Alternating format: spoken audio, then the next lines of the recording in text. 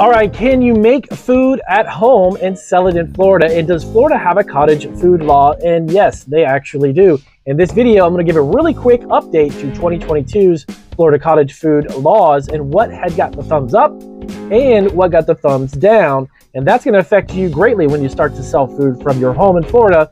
And these are going to be updates I'm going to go over right now.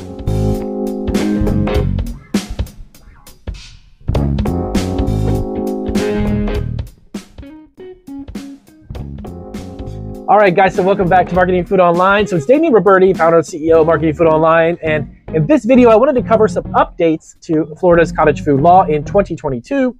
There's a lot of great information that is out there I have a lot of access to, and I want to share that with you guys, our viewers. And if you're looking to create a home-based food business in Florida under their cottage food law, they have a really fantastic actual existing cottage food law that's already on the books, but they had some new laws and new legislation they were trying to get passed. I'm going to cover that in 1 second. So if you're not familiar, they actually have, in Florida, you don't need a license, you don't have an inspection or training from the Department of Agriculture at all. Producers can actually make and sell, as far as the dollar amount, up to $250,000 from your home. And it's very simple to do. Florida has one of the most laxed and easy laws in regards to cottage food. They even have some of the venues you can sell online, you can sell at roadside stands, home, you can sell at farmers markets and local events. Their online business, though, you have to have it delivered within the state. You can't, unfortunately, ship it interstate sales. That's one thing they haven't approved just yet. But you have a lot of opportunities open to you from the cottage food law in Florida. Now, let me go over and show you. I got an email from a contact I've got in regards to updates about the cottage food industry. And he had mentioned, hey, Damien, just to let you know, the HB 707 law, this was the micro restaurant bill. What does that mean, Damien? Well, they actually were trying to create a law that would allow you to create a restaurant type of food service literally from your home. If you wanted to make meals, pizzas, hamburgers, hot dogs, cook literally food like a restaurant would, they were going to allow you to do it from home.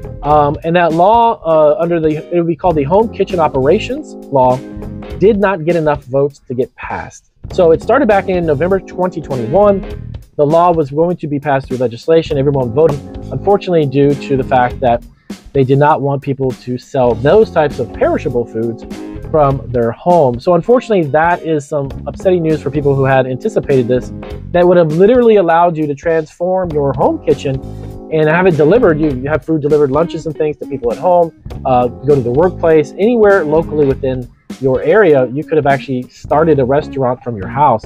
This is a great idea and a concept. I think that would go over well if they just had a simple formatted training process like you do at a restaurant, and have those cottage food operators or local home businesses go through that process and collect sales tax, operate like a business, have expenses and that type of thing. It would be a great idea.